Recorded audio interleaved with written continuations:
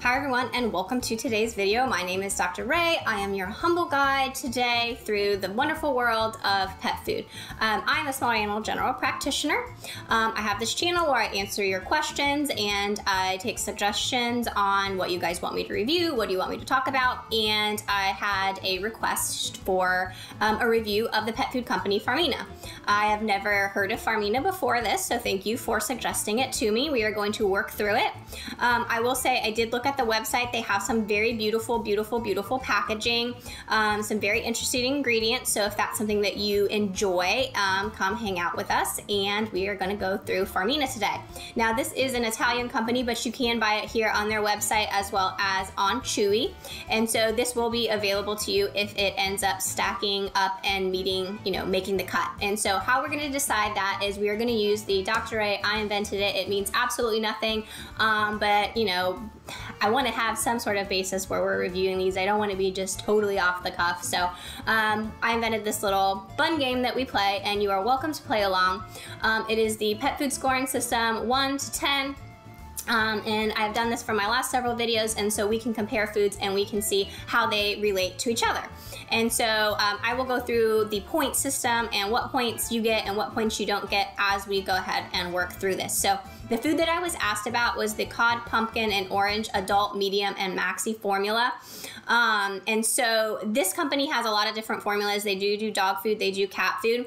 I will say that this food here is a grain-free diet, and they do have grain-inclusive diets. And so just a little bit of a disclaimer, I would most likely, if this ends up being, a good company, good food, I would most likely recommend that you feed the grained version.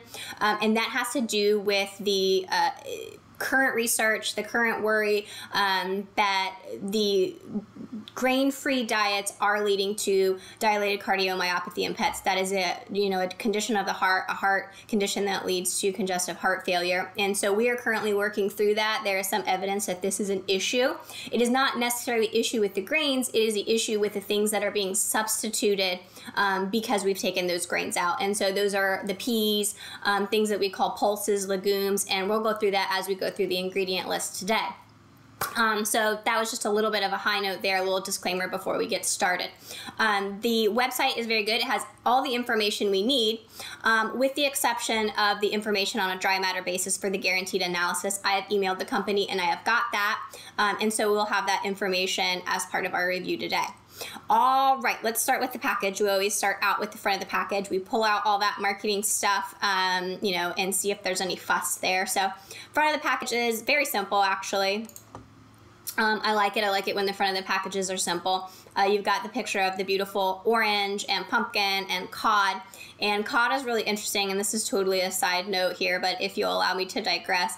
My son is a super fan of cod. He's 6 years old. We went to Spain. Beautiful, fabulous food in Spain. And every single restaurant for the entire 10 days that we were in Spain, all he ate was cod. If there was not cod on the menu, he asked for cod. And it was really funny because in Spain they call it bacalao, and everywhere, he would say Spain has the best bacalao ever. So anyway, he would probably give this diet a thumbs up if it were up to him. So there you go, a little bit of a tangent there. See, this is why we have the scoring system, because when I hang out with you guys, sometimes I go on a tangent. So medium and maxi, there's not really any guidelines or specific numbers for medium and maxi. There are some specific guidelines for large breed, but mini and maxi there isn't. So that's there on the package. You've got the little no grain thing. To me, they're putting that on there because they're thinking it's a good thing. To me, that's like a warning sign. That's just like a warning bell right there on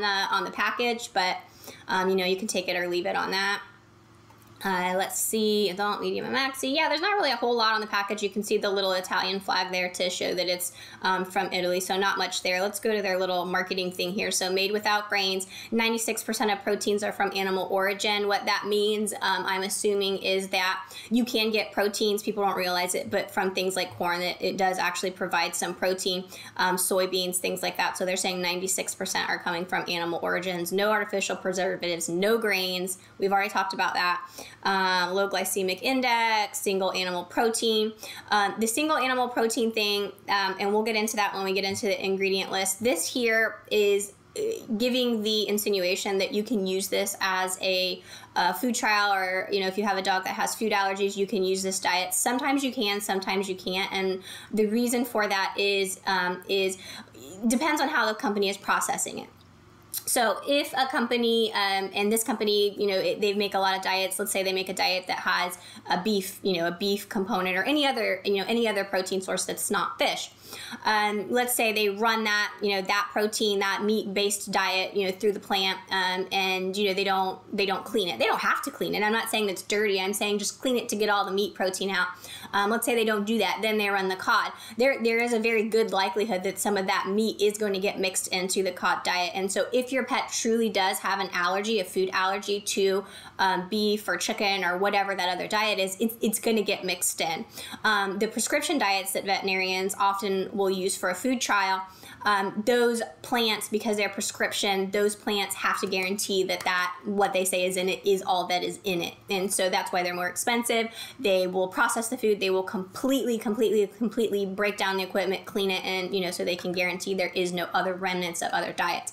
I'm not saying that it is a necessary thing to do. I'm just saying this: be careful with using a diet that is not a prescription, unless you really know the company, and maybe you call them and ask them how they process, because you could have some of that crossover contamination there. And for a food trial, that's 12 weeks that you have invested, money for the diet, and you may get some ambiguous results if you don't use a diet that is specifically formulated for food trials.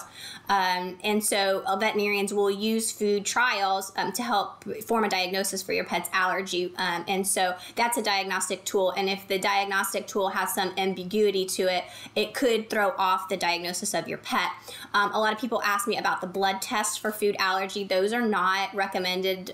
They're not really effective enough in animals. They're not accurate enough. Veterinary dermatologists do not use those, and therefore they ask us as general practitioners not to use the blood test for diagnosis of food allergy. You have to do the food trial, so we want to make sure we're doing it correctly. So that was a little bit of a tangent there. It's not points off. It's just that when they say single animal protein, they are trying to appeal to you about that, but it really is not appropriate in most cases for a food trial. And we'll look in the ingredient list and see if there's anything there that may throw us off. But you would really have to call the company, and then you would have to feel confident in their answer as far as how they process and clean the equipment, for this to be a food trial diet. Okay, so starting at the top. AFCO statement. The N&D cod, pumpkin, and orange recipe is formulated. So they just, took a bunch of the information, the nutrient profiles, put in a computer, boom, and they said, okay, here you go. You can sell it. It meets, it meets the mark, but they didn't actually test it. And an interesting thing with that on grain-free that I was thinking, and sometimes I do thinking, and sometimes this thinking gets me in trouble. I don't think that they would ever be able to do a life study on a grain-free diet to see if it actually causes heart disease, because it may be unethical to feed a pet a food that we have a strong suspicion is causing heart disease. So I don't know that they will ever do a feeding trial or a longevity study on a grain-free diet. I don't know if anybody out there is watching that has inside information on about that. Let me know. But that just popped into my head, and that was a complete tangent. But anyway, they don't get a point for being formulated to meet the nutritional levels established by AFCO, nutrient profiles for maintenance. So it is for adult dogs, specifically for adults. That's what we wanted. They get a point. All right, ingredients. Cod, dehydrated cod. And so right there, we don't spend a lot of time in the ingredient list. You get 1 point if you're not grain-free. You get 1 point if you're not raw. And this is kind of why. The ingredient list is based on volume, including water. And so it is not volume of nutrient. It is just complete volume. Water, although it is essential for life, it is not providing like the nutrients. It's not providing the fat. It's not providing the protein, calcium, minerals, all that stuff. It's just water. And so you can see here the first ingredient is cod. Great. The next ingredient is dehydrated cod. That first ingredient, cod, you're not getting much there. You're actually probably getting the most of your moisture there. And then the next ingredient, the dehydrated cod, that's actually where you're getting, you know, the good stuff that you need. So that's just a little side tangent on why, you know, I don't use the ingredient list or really harp upon it, because there's a lot of manipulation that goes there. They put that cod first. They specifically put the whole cod in there, not because it's providing nutrient. They put it in there because they know you're looking for it. So please note that they are trying to manipulate you a little bit with that, because there's really no reason to put the whole cod in there. They literally are just doing that for your benefit, because where it's coming from is the dehydrated cod. And then here we start getting into some of the warning things. The pea starch, pea is one of those pulses. Peas is one of those things that we're worried that are causing the heart problems, you know, and so we're working through that. And so there's really no reason to feed it grain-free. It has no bearing on allergies. There literally is no reason to do it. So the only reason they sell it is because you'll buy it, and that's not a good reason, right? Herring oil, so you can see here they're using a different type of fish, but it's still a fish to do that. Dried pumpkin, more pea fiber, and so a little bit orison there, and then you go on and on and on. So I don't see any other animal fat there, so as long as this food is not processed with another food that is a different protein, you could potentially use that for a food trial, but you'd have to call the company and really feel confident in their answer if you're going to spend 12 weeks you know, using this as a food trial diet. So they only get 1 point there. So far we're up to 2 points. They provide some supplemental information down here. Some of the other amino acids and things, you can read through that. We're not going to do that today. And then here you got the guaranteed analysis. It's going to be listed minimums and maximums. We're not going to use that. We want exacts. We don't want to live in this minimum and maximum world. We want to know what we're dealing with. So I called the company. I got the information. And we're going to go to that now. All right, this chart that we're going to be using comes from Small Animal Clinical Nutrition. It's a textbook, a widely accepted textbook that has these standards published, and they're the standards that we are going to use today. All right, so on the left, or whatever side this is, I don't know if the camera flips it or not, on this side, you've got your dry matter basis exacts from the company Farmina, and then over here you have the information from Small Animal Clinical Nutrition. So protein 32.96, it should be between 15 and 30, so we're a little bit elevated there. Fat 19.78, fat should be between 10 and 20, so that's good. Fiber 3.18, it should be less than 5, so we're fine there. Calcium 0.87, 0.5 to 1, that's excellent. It's very, you know, seems to be very hard sometimes for these companies to get the minerals correct, and so they seem to have done that. That's awesome. Phosphorus 0.76, it should be between 0.4 and 0.8. So the only thing they're off here is the protein, and it's only slightly off. So this is what I would say about that. Protein is obviously important for life, but more is not better. If you have a pet that is already diagnosed with kidney disease, has maybe some familial kidney disease in its history, is getting older, where we know, you know, over the age of 7 for certain breeds, maybe over the age of 10 for some other breeds, that, you know, they're prone to having kidney issues, you might want to be careful with this. So senior, you might want to be careful with this because protein's not stored in the body. The kidneys are the gatekeepers for protein, and so if there's too much, the kidneys have to process that. They have to kick that out, and when they're, you know, when they're doing that, they're working, and so we don't want to overwork an already, you know, organ that may be having some issues. So that would be the only thing here. So be careful with that. 32.96, a little bit over in the protein. A lot of people think that, you know, an older dog, as they get, you know, they're getting older, they're getting muscle wasting, they're getting skinny, that we need more protein to help put that back on. That, you know, that's not true. They need the right amount of protein. Where they're going to get their energy and put the weight back on is with the fat. And so I think that's just a little bit of a fallacy that people have started to assume, and the companies are happy to indulge. But now you know better. So you're gonna factor that in as you go through these pet foods, because you know better now. Okay. So that was that. Let's go to the feeding guide.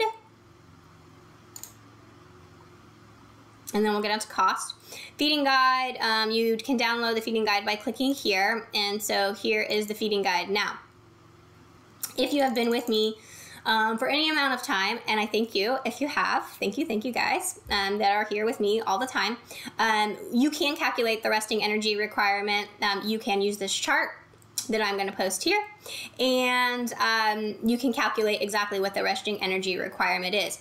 We always use 20 pounds because it's easy and I don't have to calculate it every single time. So we know that the resting energy requirement for about a 20-pound dog is 366. If you use the multiplier, so the 366, that's for an obese-prone animal, which in my opinion, most animals are obese-prone, you know, this day and age. I usually use that, but if you want to use the multiplier is 1.6. That's for a spayed female or a neutered male. And so 366 to 580.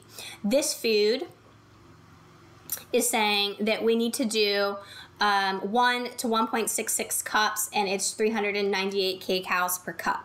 So 398.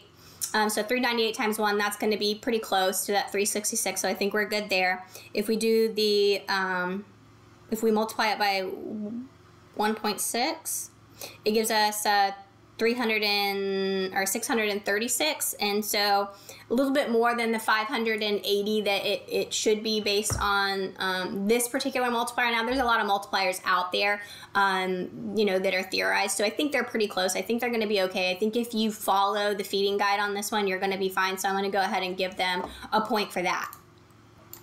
Let's get into cost here. Okay, 5-pound bag is $35.95. It's going to be $6.54 a pound. If you go with the 26-pound bag, it's $99.95. So, you know, significant savings there, $3.79 a pound. You can, like I said, you can buy it here on, you know, on their website, and then you can also get it here on Chewy. So it's available to you. So let's count up the points.